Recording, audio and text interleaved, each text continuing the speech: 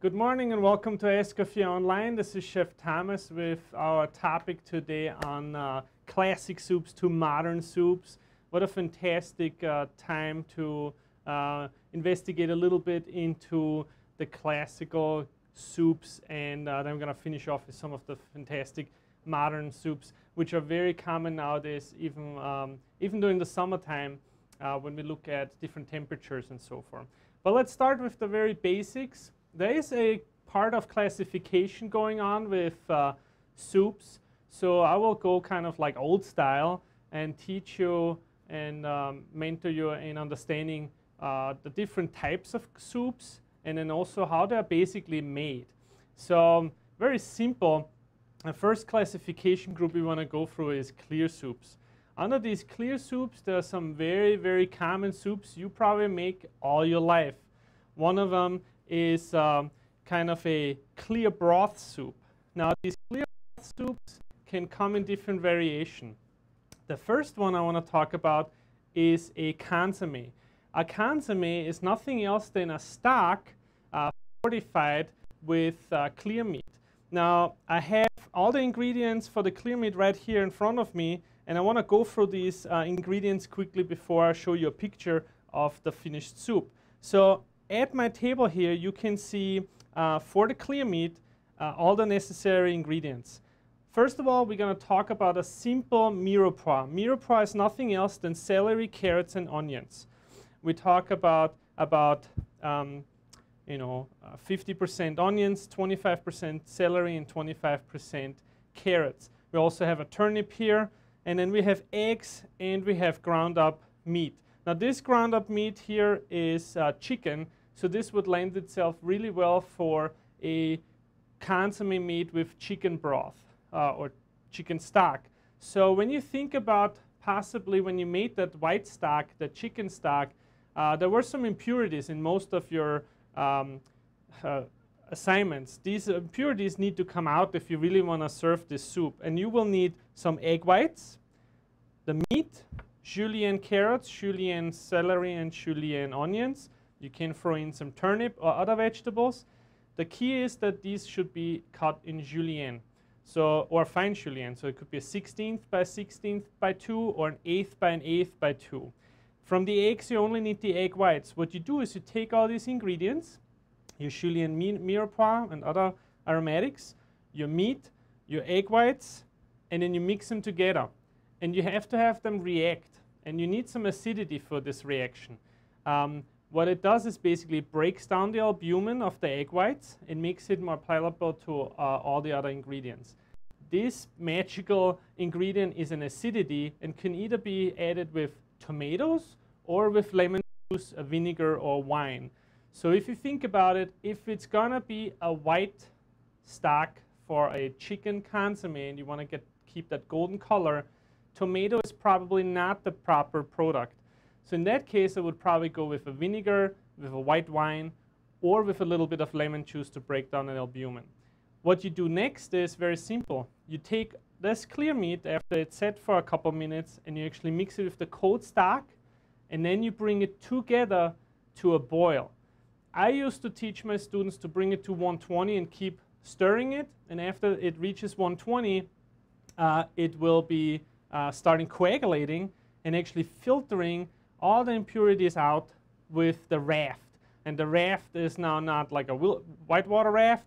The raft is actually considered the clear meat cooked. So it actually swims up to the bottom, swims up to the top, and it builds a raft. And this raft then has all the impurities in it. My grandma used to use this raft and actually put in little crostinis and actually eat that. That is perfectly fine. You can actually season it up, and you don't have to throw it away. So one of these fantastic soups you make out of this would be a chicken noodle soup. And when you look at the picture of a chicken noodle soup, it is a very clear consommé with the garnishes in it. Another soup which is very common for clear broth soup is beef barley. Beef barley soup is a clear beef broth with cooked barley in there. And we have also a picture of that. And this beef barley soup is consisting of a beef broth or beef consommé with cooked barley and other ingredients, mirepoix most of the time, and then beef pieces. So if you add any of these ingredients, any of these garnishes into a clear consommé, you want to make sure that the product is cooked already, that these products are cut nicer, and that they actually showcase your skills. There would be nothing worse than having a clear bowl of soup with some unformed, ununiform, and weird-looking, non-dimensional mirepoix.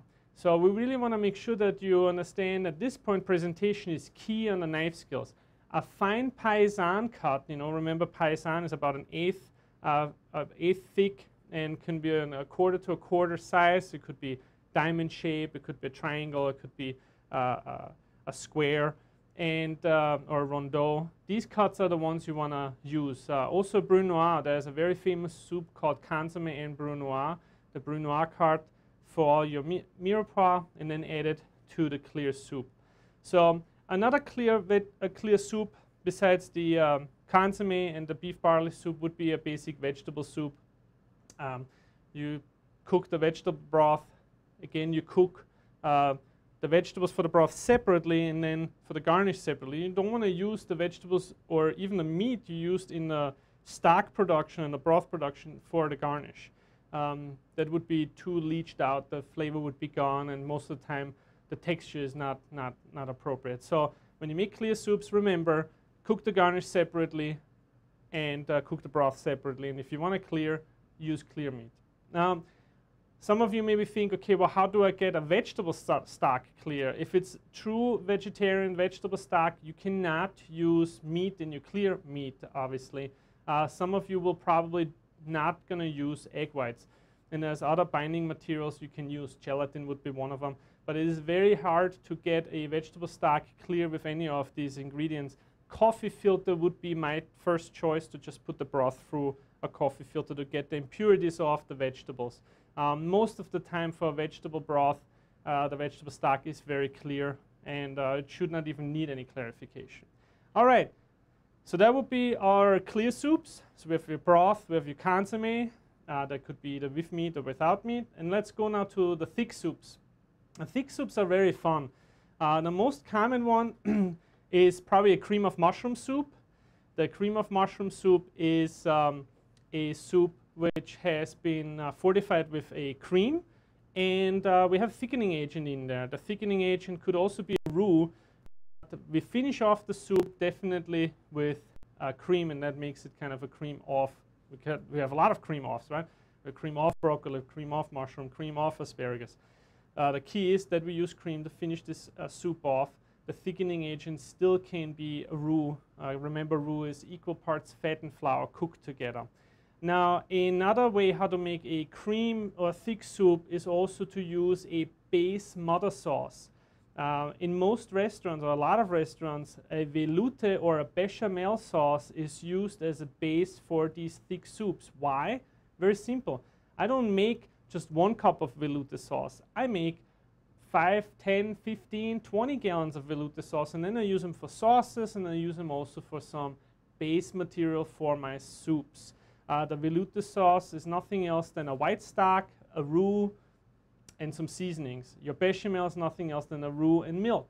So think about the ingredients in your base sauce, and yet any other vegetables to it, any other ingredients, you puree them up or you leave them in there chunky, and that can make a very, very successful soup.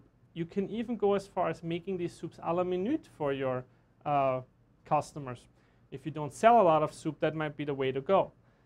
Okay, so thick soups with veloute based or bechamel based, most of them are considered cream soups. The other thick soup, which usually do not have cream nor a thickening agent, is a puree soup. Puree soups, again, very common, very common in Americas. We have lentil soups, and we also have bean soups. So we have a pureed bean soup, which shows like all the colors and maybe a little bit of the beans. So this bean soup is made by, having some fat, having some bacon, some onions, putting some vegetable stocks on it, putting the beans in there. Sometimes the beans are already soaked. you cook them, you puree half of them, and you get some nice texture. This with the puree soups is very interesting because most chefs leave all the substance in the puree soup. So if you think about a black bean pureed soup, we don't strain anything out of it.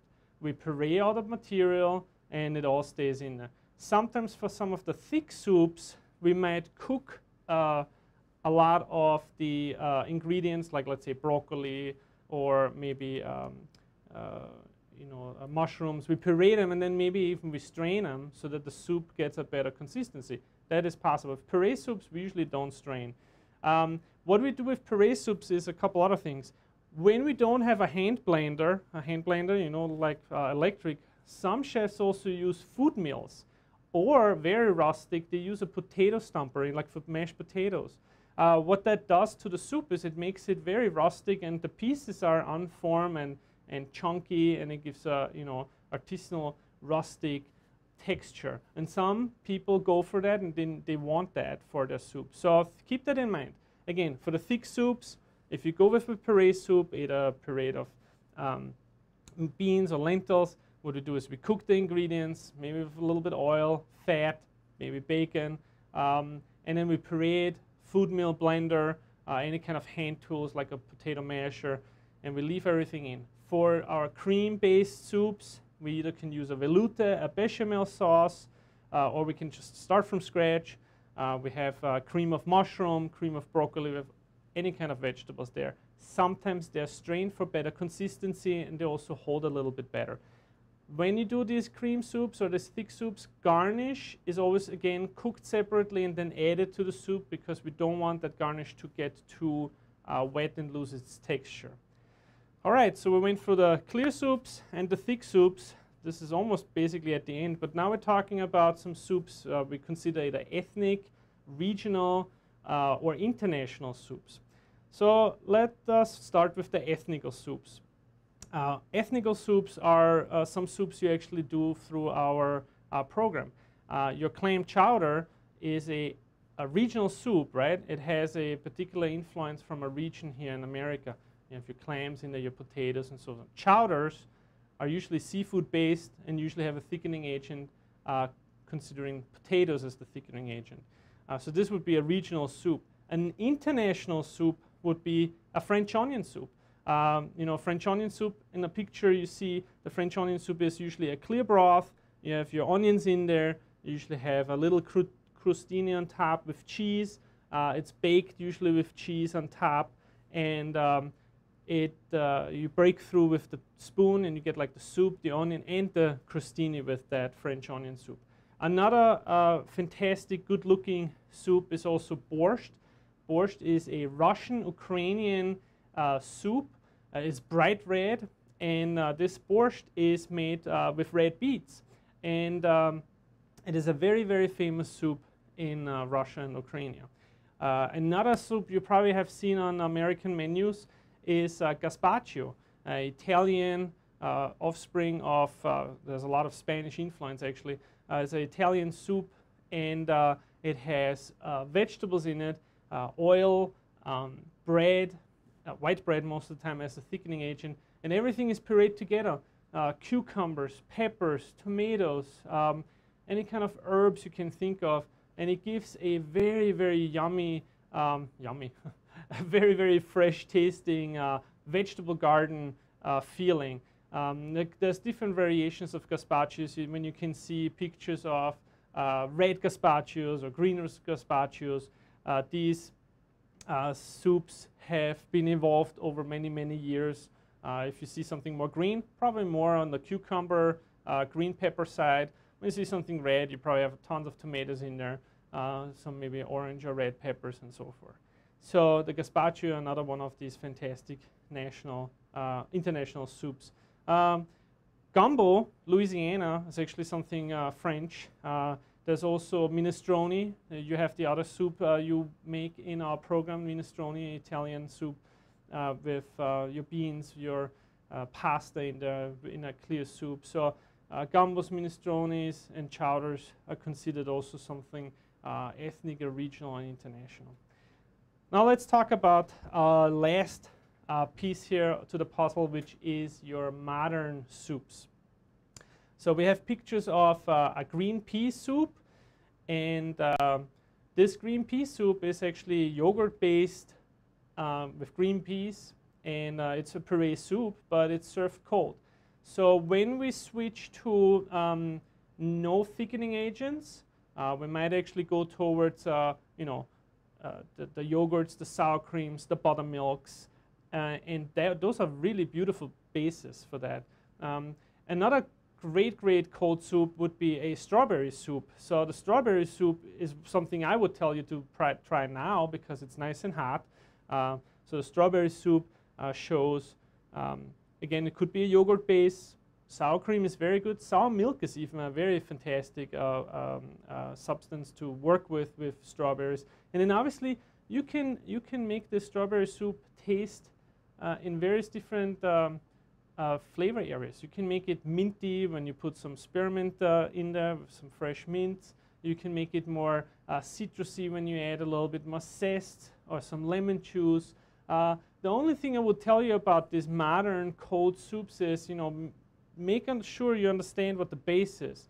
An acidity like lemon juice and a dairy product could cause the dairy product to start reacting, you know, would get flaky and would break. So you want to make sure that you don't add too much acidity to those things. Sweetening products, instead of just loading it up with sugar, try something like agave nectars, try something like natural honey. These ingredients suit themselves more for a modern cold ingredient for cold soup than just plain simple sugar. Think about other ingredients like melons. There's a wide variety of melons out there. Watermelon, I mean, this literally, all you have to do is put it in a blender and mix it soup by itself and strain it.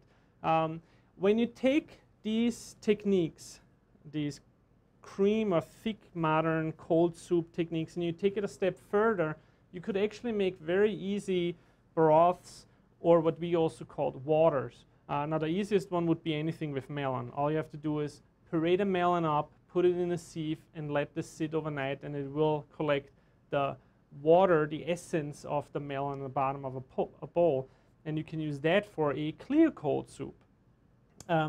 If you think about any modern soup on the hot side, any basic classic soup you can think of, which you incorporate some new ingredients, or maybe a little twist on the technique when it's made, could be already considered a modern soup. If you look at modernist cuisine or molecular gastronomy, these soups could look completely different. Now we're talking about maybe a chowder, which is a foam. Maybe we look at a gazpacho, which is an air and maybe some spherification. So there is no end to trying new ways of presentation or new products for classic techniques or for a modernist soup. So in recapping for today's lesson, we had the classification of soups. We have your broth soups and your thick soups. We talked about some regional, international soups, and then the modernist soups. Please never forget, if you have any questions about any of these or any other lessons, you can always email us and you can always call us. Please try some of these cold soups. For the holidays, it's fantastic. Again, watermelon is probably the easiest bet to just puree up and strain and see what's coming out there.